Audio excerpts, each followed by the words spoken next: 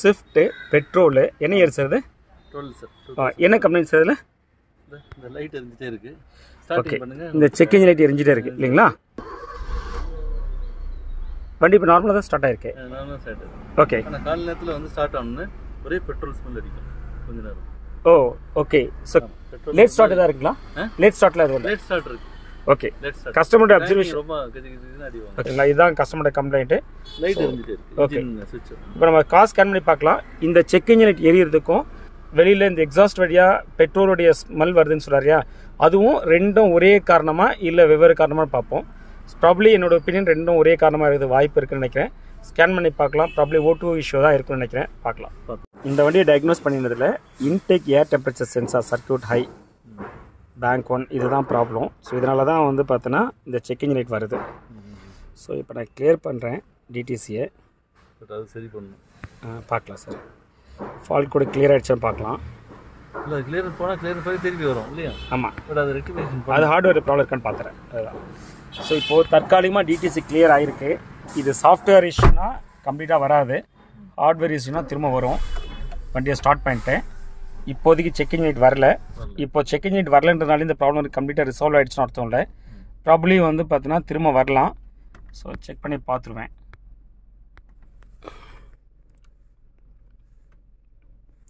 So இப்போதைக்கு DTC வரல, probably வரலாம். என்னென்னா சாஃப்ட்வேர் இஷ்யூவாக இருந்தால் ரிசால்வ் ஆகிடும், ஹார்ட்வேர் இஷ்யூவாக இருந்தால் திரும்ப வரும். So this is intake air temperature பார்த்துடலாம். சார் இன்டேக் ஏர் டெம்பரேச்சர் சென்சார் இஷ்யூ இருக்குது, இந்த சர்க்யூட் ப்ராப்ளம் இருக்குது. ஓகே. ஸோ இப்போ நம்ம டயக்னோஸ் பண்ணினதில் இன்டேக் ஏர் டெம்பரேச்சர் சென்சார் சர்க்யூட் எரர் வருது. அதை ஃபர்தராக நம்ம லைவ் பேராமீட்டர் பார்க்குற வச்சோம், அது ப்ராப்ளம் தான். இங்கே பார்த்தீங்கன்னா -40 டிகிரி காட்டுது, -40 -64 டிகிரி. ஸோ வாய்ப்பே இல்லை. -40 டிகிரி செல்சியஸ்லாம் இன்டேக் ஏர் டெம்பரேச்சர் இருக்கிறதுக்கு வாய்ப்பே இல்லை. ஸோ இன்டேக் ஏர் டெம்பரேச்சர் சென்சார் ப்ராப்ளம் இருக்குது. கண்டிப்பாக இந்த செக் இன்ஜின் லைட் திரும்ப வரும். இந்த ப்ராப்ளம் ரிசால்வ் ஆகலை, செக் இன்ஜின் லைட் தற்காலிகமாக தான் போயிருக்கு, திரும்ப ரிப்பீட் ஆகும். ஸோ நம்ம வந்து சர்க்யூட் ப்ராப்ளம் இருக்கான்னு பார்ப்போம். சர்க்யூட் ப்ராப்ளம் இல்லைன்னா இன்டேக் ஏர் டெம்பரேச்சர் சென்சாரை தான் மாற்றணும். ஸோ இன்டேக் ஏர் டெம்பரேச்சர் சென்சார் எங்கே இருக்குன்னு நான் காட்டுறேன்.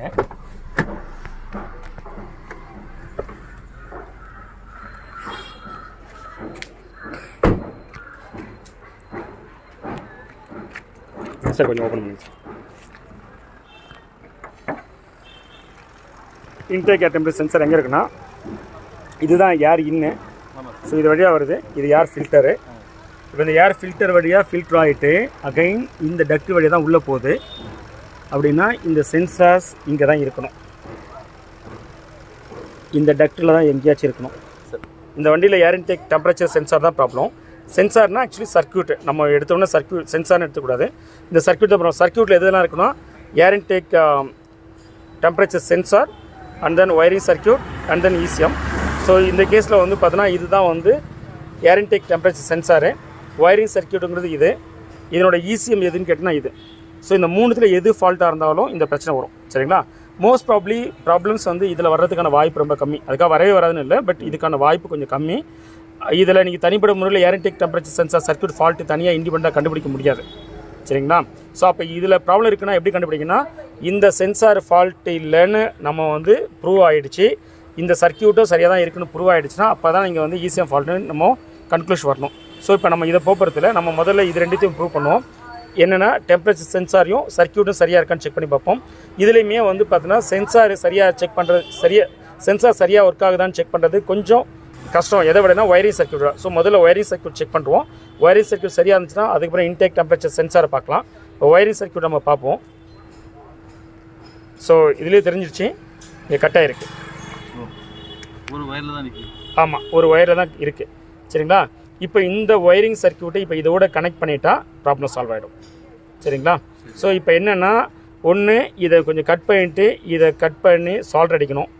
இல்லாட்டி என்ன பண்ணணும், இந்த கனெக்டர் மட்டும் தனியாக வாங்கிட்டு வந்து ஜாயின் பண்ணணும்.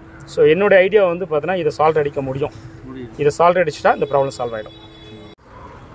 ஸோ இந்த கப்ளரை நம்ம வந்து இப்போ சால்ட்ரிங் அடிச்சிட்டோம். சால்ட்ரிங் அடிச்சுட்டு இப்போ டேப் அடிச்சுட்டு இப்போ ஜாயின் பண்ணிடலாம். ஸோ இப்போ நம்ம இதில் கனெக்ட் பண்ணிடுவோம். ஸோ லாக் ஆகிடுச்சு, அந்த சவுண்டு வந்துடுச்சு, பக்காவாக லாக் ஆகிடுச்சு. ஸோ இப்போ ஸ்கேன் பண்ணி பார்த்துடலாம் ப்ராப்ளம் சால்வ் ஆகிடுச்சா இல்லையான்னு. இன்ஃபேக்ட் நம்மக்கிட்ட வர்றதுக்கு முன்னாடி வேறு ஒரு இடத்துல இதை வந்து ஒர்க் பண்ணியிருக்காங்க. அங்கே ப்ராப்ளம் சால்வ் ஆகலை. அவங்க என்ன பண்ணியிருக்காங்க அப்படின்னா, இந்த வண்டியில் உள்ள த்ராட்டில் பாடி தானே சார் சர்வீஸ் பண்ணி போட்டாங்க? ஆமாம், த்ராட்டில் பாடி சர்வீஸ் பண்ணி போட்டாங்க. ஸோ இங்கே பார்த்தீங்கன்னா தெரியும், இங்கே ஒரு த்ராட்டில் பாடி இருக்குது போட்டாங்க. நான் ப்ராப்ளம் சால்வ் ஆச்சு சார்? இல்லை, திருப்பி இந்த இன்ஜின் லைட் வந்துருச்சு. ஃபைனலாக என்ன சொன்னாங்க சார், என்ன பண்ணால் சரியாகும்னு சொன்னாங்க? அது த்ராட்டில் பாடி மாற்றினா சரியாகும்னு சொன்னாங்க. த்ராட்டில் பாடி மாற்றினா சரியாகும்னு சொல்லியிருக்காங்க. ஸோ த்ராட்டில் பாடி வந்து ரொம்ப எக்ஸ்பென்சிவ் ஒன்று. ஸோ த்ராட்டில் பாடியை மாற்றி இந்த ப்ராப்ளம் சால்வ் ஆகாது. ஏன்னா இந்த ப்ராப்ளம் த்ராட்டில் பாடி கிடையாது, ஏர் இன்டேக் டெம்பரேச்சர் சென்சார் இஷ்யூ. ஒருவேளை த்ராட்டில் பாடி மாற்றியிருந்தாருன்னா அது வேஸ்ட்டாக தான் போயிருக்கும், அந்த பணம் தான் விரயமாக இருக்கும். ஸோ இப்போ நம்ம அந்த வயரிங் சர்க்யூட் ப்ராப்ளத்தை சால்வ் பண்ணிட்டோம்.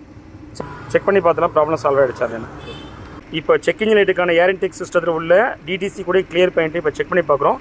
பாருங்கள், 52 டிகிரி செல்சியஸ் கரெக்டாக காட்டுது. 52 டிகிரி செல்சியஸுங்கிறது கரெக்டு தான். முன்னாடி ரொம்ப -40லாம் காமிச்சது, சரிங்களா? -40 +50 இந்த மாதிரி மாறி மாறி காமிச்சது. இப்போ எக்ஸாக்டாக 50 டிகிரி செல்சியஸ் காட்டுது. பக்கா. வியூவர்ஸ், நம்ம சேனல் இதுவரை சப்ஸ்கிரைப் பண்ணாம இருந்தா please subscribe and bell button அழுத்துங்க, so that நான் போடுற வீடியோ உங்களுக்கு அப் டு டேட் வந்துட்டே இருக்கும். Thanks viewers. We CHENNAI CAR-TECH are automotive electronic professionals expertise in testing your car with advanced and latest testing tools and fix the problems. Our specialty is servicing multi-band premium cars like Mercedes-Benz, BMW, Audi, Volkswagen, Skoda etc. Want to know about our services? Call us at the number in screen, WhatsApp or email.